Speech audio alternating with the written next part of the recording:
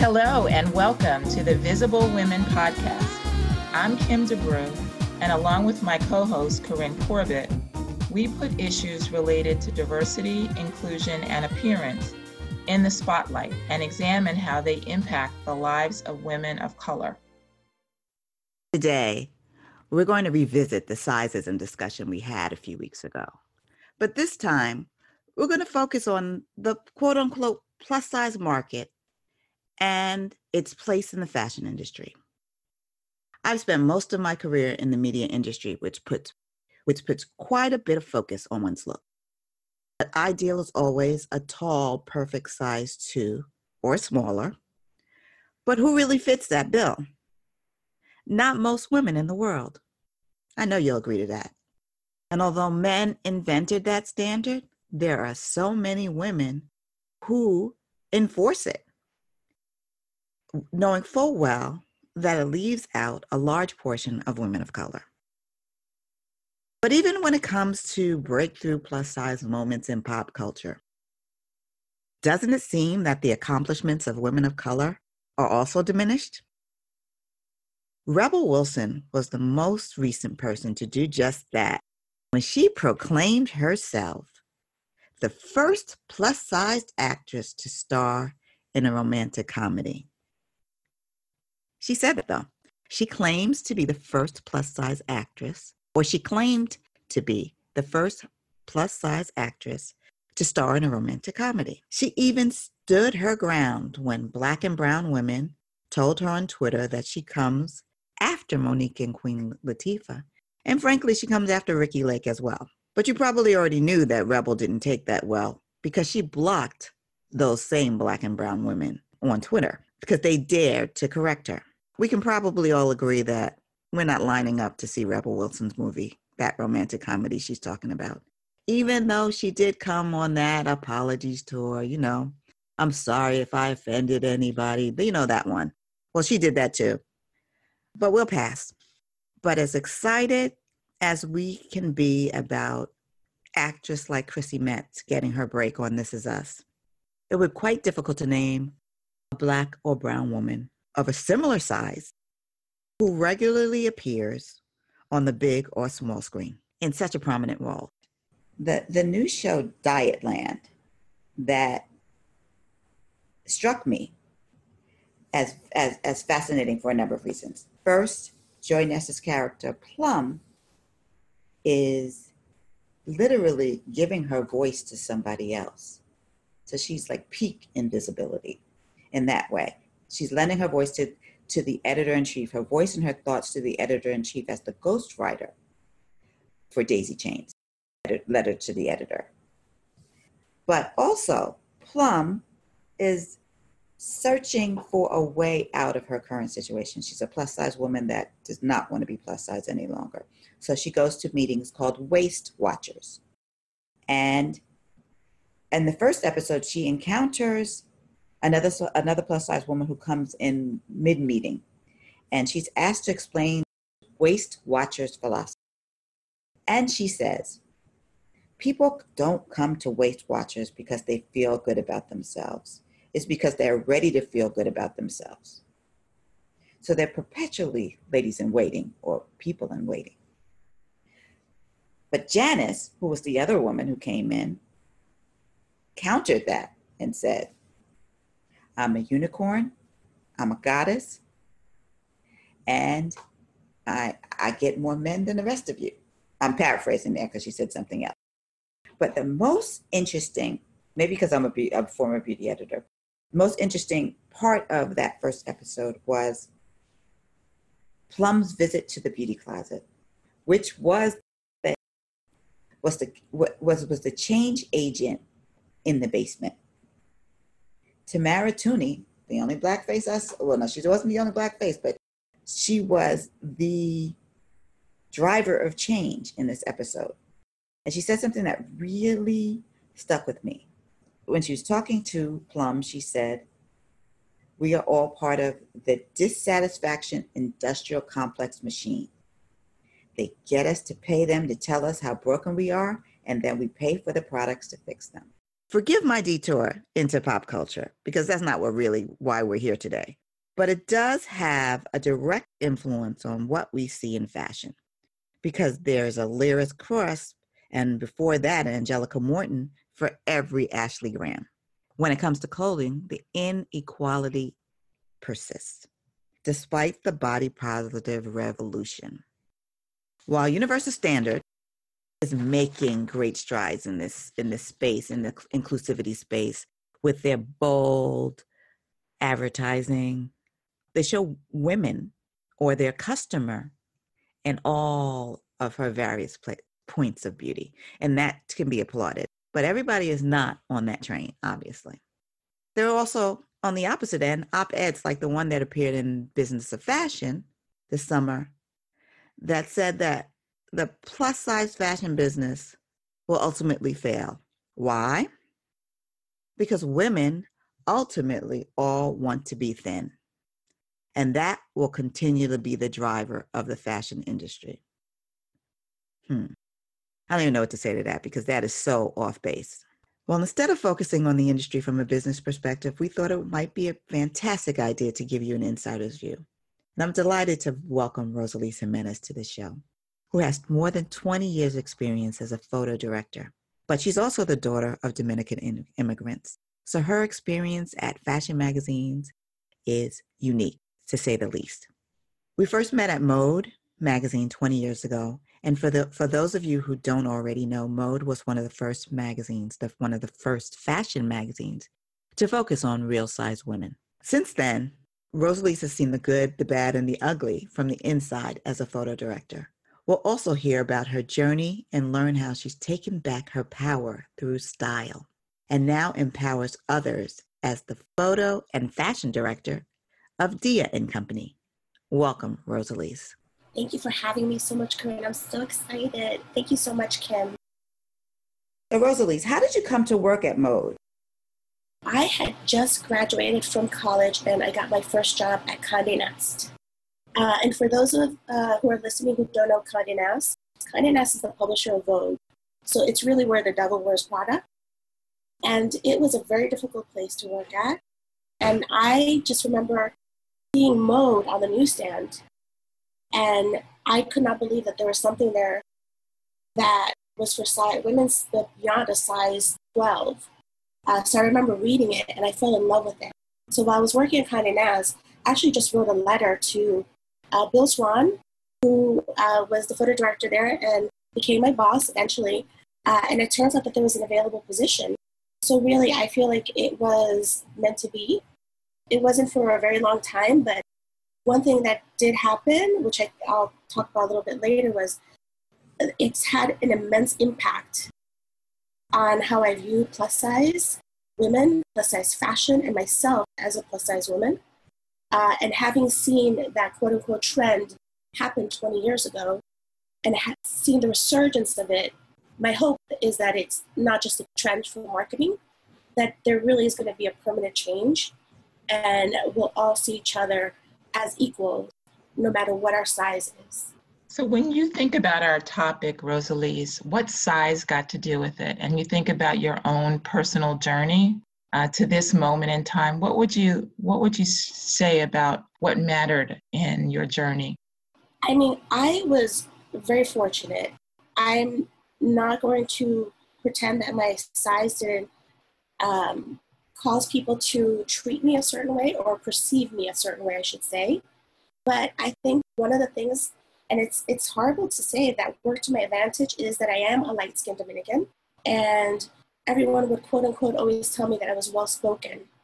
So I think that is why I ended up at Condé Nast. Condé Nast, for example, and not to just single them out, all of publishing at that time was a space where it was really only wealthy young girls got to work there, because you got paid minimum wage, but you were living in New York City. And I was just very fortunate to have the experience, but also the fact that I wasn't what they thought a Dominican girl was, I think is what kind of unfortunately helped me. People would always say to me, oh, I bet you wear red lipstick and hoop earrings all the time. So for a long time, I didn't wear red lipstick and didn't wear hoop earrings. because that was their perception of what a Dominican or Puerto Rican or Latina woman from New York City was, or is, still is. So tell me a little bit about, so after Mode, and you went back to, general market magazines. Yes. Tell me how that changed, just your viewpoint. Well, first of all, working with you, you were the first woman of color who was in a position of power that I had ever worked with. So I had never seen that before. I had never experienced that before. Also, I've never been surrounded by plus-size women who were fashionable and loved fashion. I think about some of the editors there, like Nicole, and when we were doing castings of models. So after that point, I saw that there was possibility for a woman my size to have fun with fashion. So once I left and I went on to back to Condé Nast, then to Time Inc., I was always asking, well, can we include plus size? Can we include, when I was at Mode, we used to do this. So it actually helped me become, without me even realizing, an advocate for plus size women, because I knew that the possibility was there. They just were too lazy to do it. I don't know how else to say it. And they just weren't interested. They just honestly weren't interested in serving us as a community, not interested at all. In just the same way that many people who are always say, oh, I'm not racist, tend to be the most racist people ever. A lot of people, they're like, oh, all body shapes are beautiful, or, you can wear this. They have no clue, no idea that they are prejudiced against people of certain sizes. So it sounds like you got your sea legs and you were able to ask more powerful questions in new environments. Would you say that you were able to kind of push the needle a little bit more in terms of perception about fashion and beauty for plus size women? Were you able to kind of get any traction? Well, I think for myself, just being an example, I was always on set with celebrities, always on set with these models and amazing fashion directors, and just them seeing me and getting to experience a plus size woman, an ethnic plus size woman, I think was eye-opening to them. But then also at my last magazine job at People Style Watch, when they started a plus size column, the fashion director who I previously worked with at Condé Nast, she would ask my opinion, like, what would you think of this? What do you think of this outfit? And I would say to her, if that came in straight size, would we tell our readers to wear it? And she said, no. And I would kind of challenge her a little bit and just say, we're often kind of having to settle for what's just available, and no one's taking the time to give us something fabulous. So I think when I was there, that was really an opportunity for me to help move that along. And then, even though I'm not a writer, I started writing for the blog, Plus Size Fashion, and also on people.com. I wrote about plus size fashion because for a long time, I was the only plus size editor there. 20 years ago, Mode, kind of like was revolutionizing fashion, and then it went away. So now I think this is different. The body positive movement and the way that plus size bloggers have been able to hold space, because there are many voices and many different styles. Tell us about, so you said you're not a writer, but you are now. Yeah, yeah, you are now. Tell us about how you see the movement growing and changing. Well, I think that social media is really can be an amazing platform for people to celebrate themselves and to see and meet other people like themselves. I think one thing, as much as I'll always consider myself a magazine editor, it was always one-sided. It was always metrics. You wouldn't put the Black girl on the cover except for the October and February issue because they were historically the worst-selling issues ever. So that's when they would take a chance. And I will never forget when I heard that in a meeting, that blew my mind.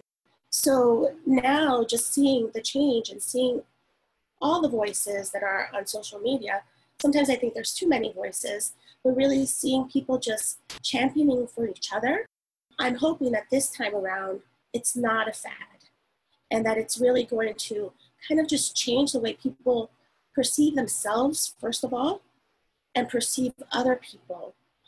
That is my hope. Whether or not it's going to happen or how long it's going to take, I'm not quite sure.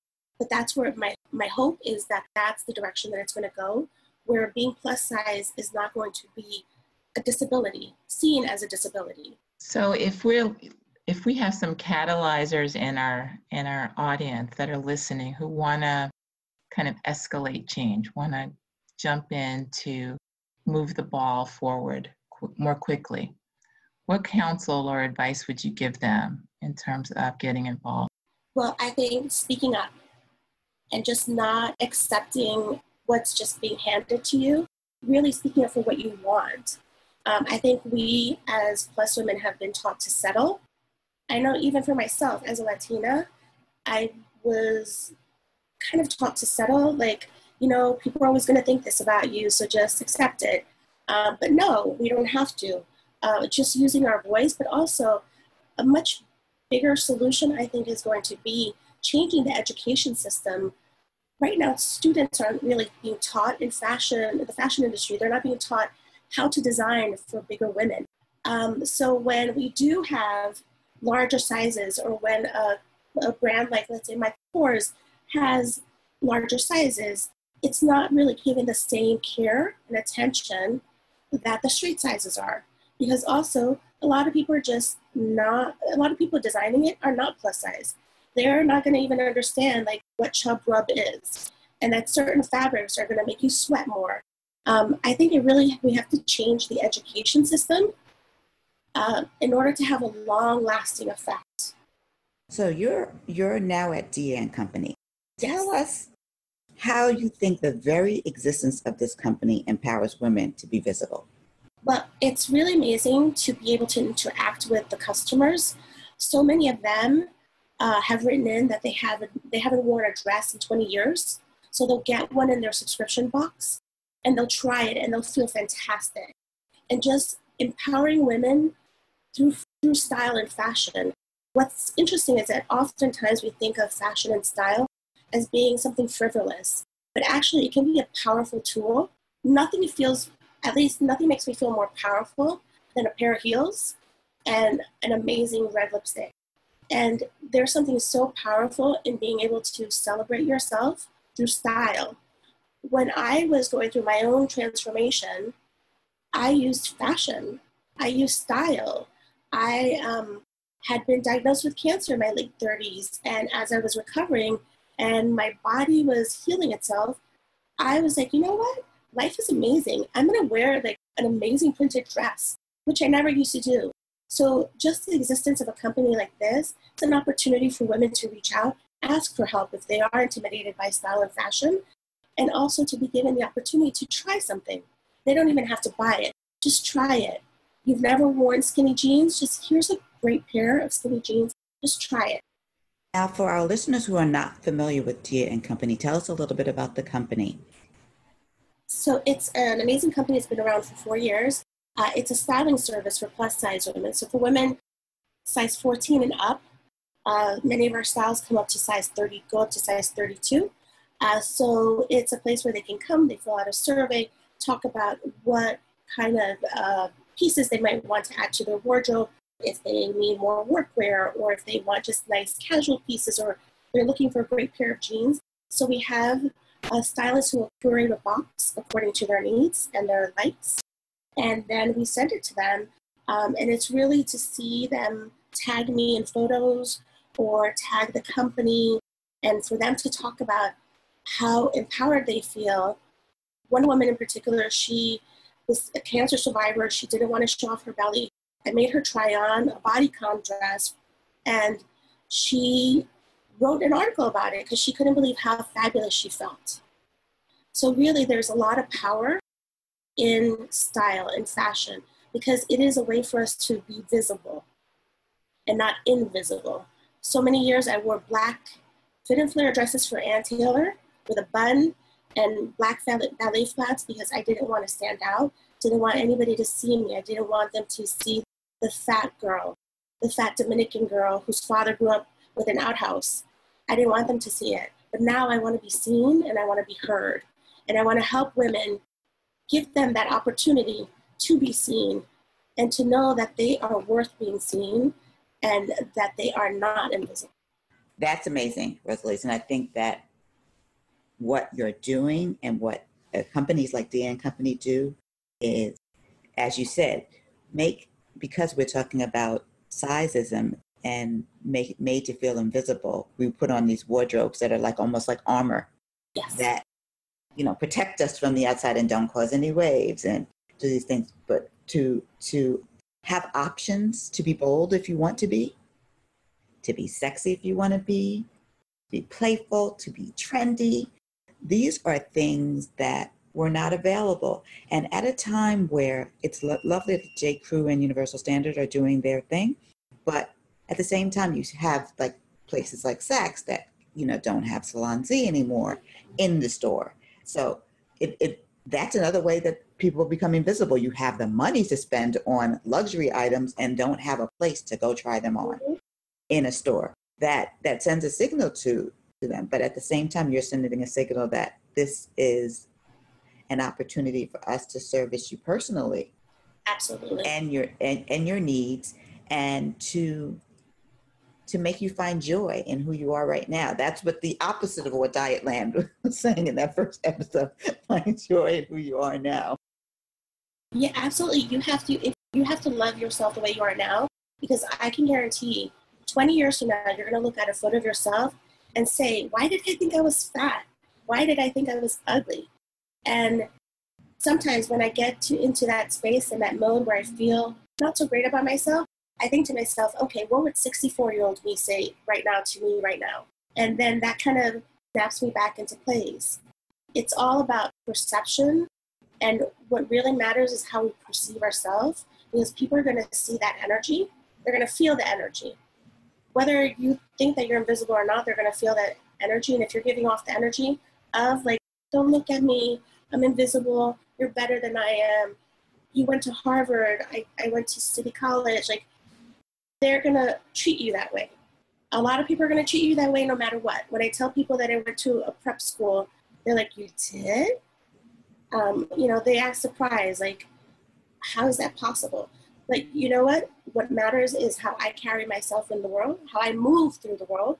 And I'm going to take space, and I want to be seen. I want to be heard. 20 years ago, I never would have sat in front of right here, this computer, talking to anybody about this. I would have been so ashamed, so embarrassed. 20 years ago, I never would have stood in front of an audience to speak about my experiences with cancer and how it transformed my life, and how style and fashion transformed my life. I never would have done that.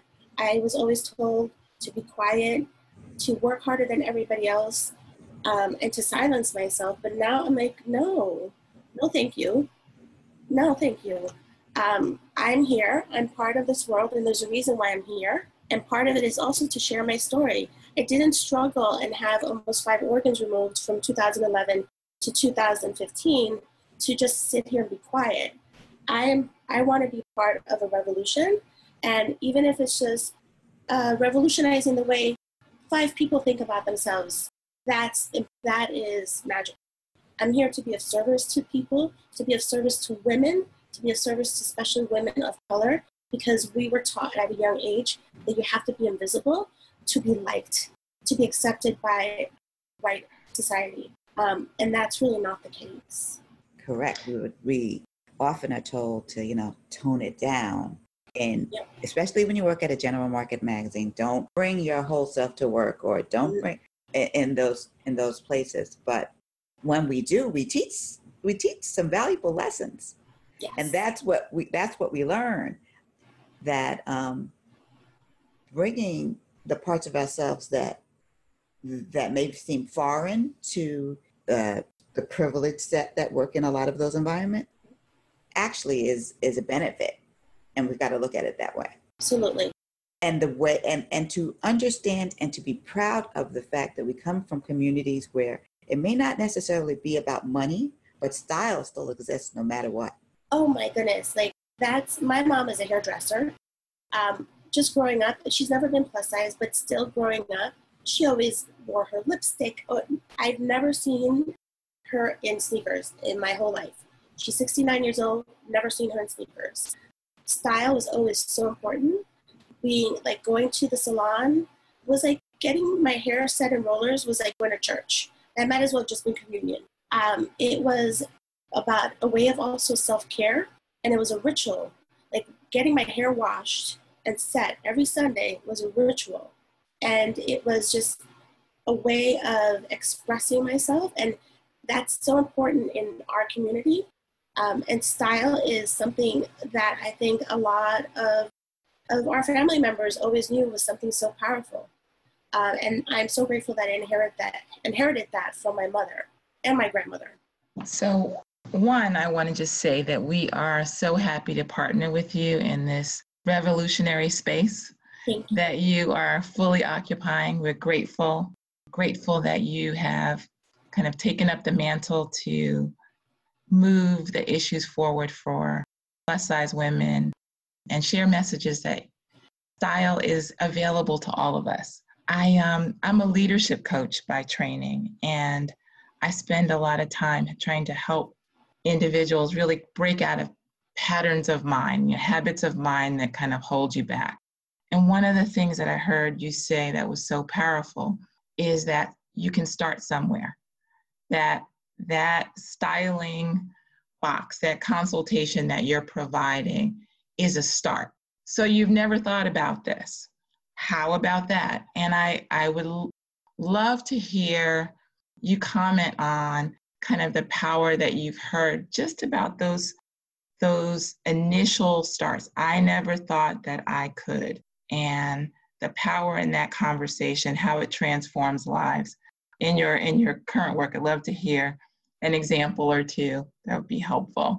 Yeah, I mean, it's really amazing. Like I mentioned, there's some women who have never worn a dress, and they'll get a dress and they start to feel powerful.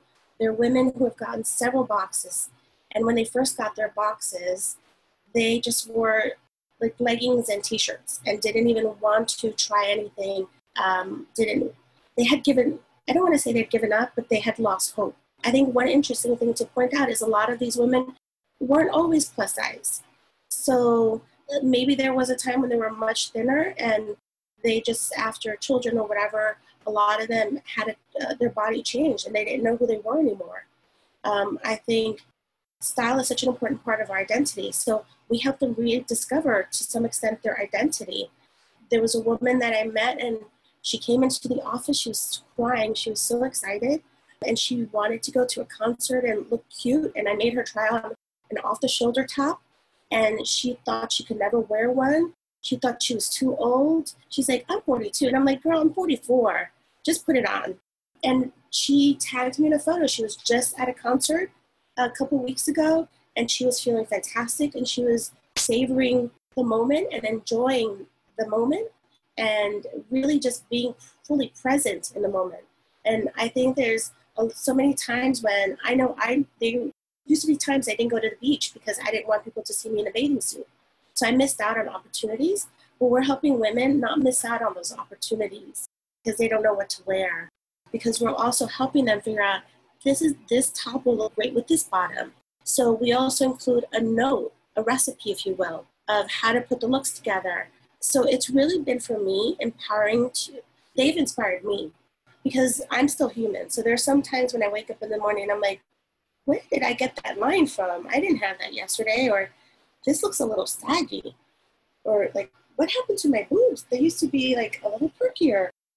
So we all have those moments, and we're human. We're going to have those moments, I think, until the day we die. But it's about accepting who you are and celebrating who you are right now, this second. It doesn't matter what the scale says. It doesn't matter what the size tag in your jeans says. That does not equate to the value of who you are as a human. The same way that your bank account doesn't, what you have, that's not your value. That's not your worth. That's not your worth. Your real worth comes from how you feel about yourself. That's really what worth is. Everything else is just a physical manifestation of what, as humans, we think is of value. But your worth comes in how you choose to express yourself. And I'm not saying go out there and wear like a sequin jumpsuit and start like screaming out with a megaphone how much you love yourself. But just take a moment, take 5 minutes, put on a lipstick, just try something, put on a cute pair of shoes. You're worth it.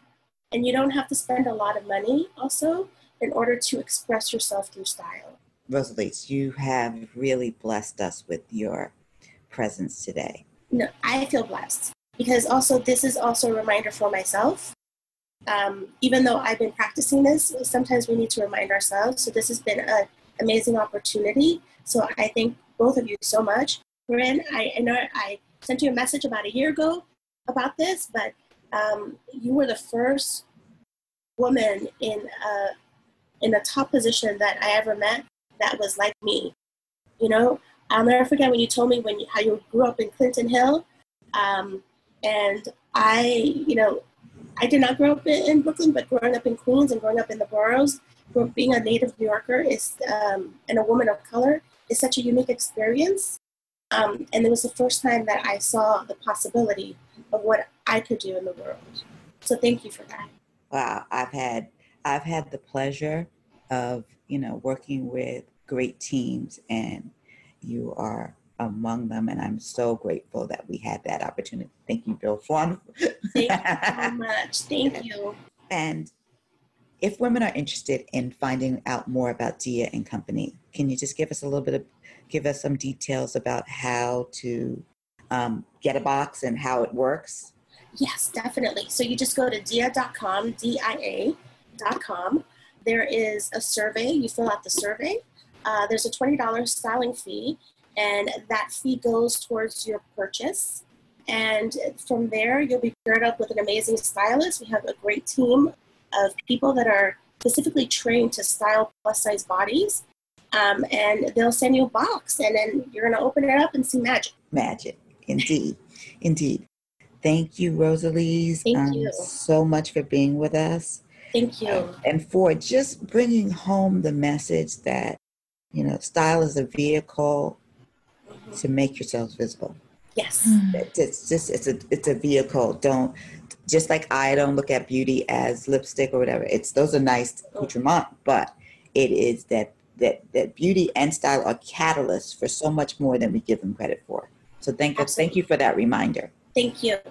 Thank you, Rosaliz. Thank you so much, Cam. Thank you so much to the two of you. That's our show for today. Look for the latest installment of the Visible Women podcast every other Wednesday, where we'll tackle issues and experiences that relate to appearance, diversity, and inclusion that are relevant to your life.